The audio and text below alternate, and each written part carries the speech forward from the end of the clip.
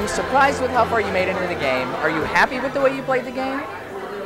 I'm super surprised. I think my family's even more surprised. They were like, oh, she's getting out the first day. I mean, I've never camped a day in my life. Like, there's no way. I don't like bugs. I don't sleep in dirt. Like, that's not my thing. But I am upset because I think when I realized, like, wow, I'm really playing this game and I'm really good at it, I blew it. You know, I voted out Tarzan. My biggest mistake. Tarzan was like my loyal alliance. He did whatever I said. I always knew who he was voting, and I also knew what Christina was voting all the time. And I think I let him go too early. You know, it's 3-on-3. I want immunity. Raw rocks, and let fate be where it may. Like, let it just fall, and I totally blew it. But why Tarzan?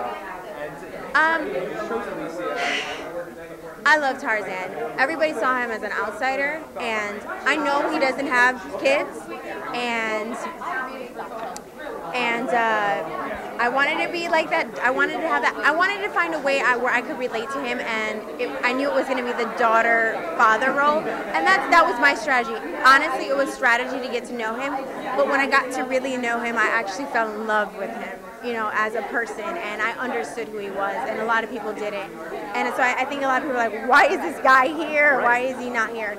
But I really do value my relationship with Tarzan. But what I find odd is he called you a bitch for winning a challenge. Was that real or was that just an act? No, that was an act. He was not mad. He was just he was at the last, he knew that he was on the edge of getting voted off, and he was like, well, maybe if I start acting a little crazy, like people would still keep me around, because now they're, you know, I'm really annoying people, you know. So I do know that was an act. He was very proud of me, and he even called me earlier this week saying that he was. So it's just refreshing. I get these awesome emails from him that I don't understand one word, but I'm like, all right. Now, were you closer to him or Colton? Oh, Tarzan, for sure. Colton, I was put in a bad situation, and I think people misunderstood that whole thing.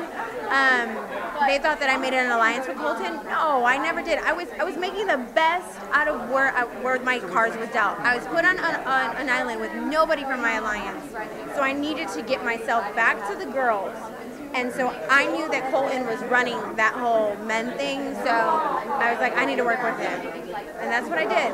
And we saw you get very emotional tonight in the reunion show when Jeff asked you about that comment you made with your special needs students. Right. What was the reaction like from people at the school when they heard that comment come across? You know what? My school has been very supportive, and they know the type of person I am, and they back me up 100%. They understand that this is a game, and you know, sometimes we say things that we shouldn't say, and I mean, I love them. They're awesome. They have been awesome to me this whole entire time. So they have my back. So to flip it to the end of the game, it seemed like you were all afraid to vote off Kim. Were you just super loyal to her, or what was the deal? Because it was so frustrating as a viewer, because it was so obvious she was going to win the game if you guys didn't flip. Why not make that move? Right. I honestly really thought it was I think my ego got in the way of it, and I honestly thought I would win regardless sitting next to her. I mean, I own Christina and Tarzan.